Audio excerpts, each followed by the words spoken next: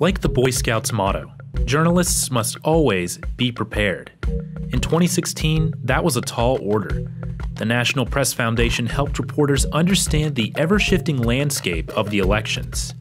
And we provided in-depth training on topics ranging from retirement and aging to mental health to obesity and opioids. My head is just spinning with story ideas. It's rare you get together with colleagues nationwide. Giving me ideas of how to stretch my coverage a little bit and get out of my comfort zone. Exposure to professionals from all different areas, topics. From GMOs to microbials in the soil. Social security, finances, health, Alzheimer's, a wide range of things that we would cover. Sort of laid out all of the different issues that are going into how do we cover behavioral health. The beautiful thing about this fellowship for me is an understanding that it's okay that I don't know it all right now. We don't get an opportunity to kind of look up the supply chain this far. There's so much I've learned that I think a lot of the public, my viewers, don't even know. To hear such a balanced perspective from so many people and be able to pose questions to the other side. It has enabled me to look into these topics a lot deeper.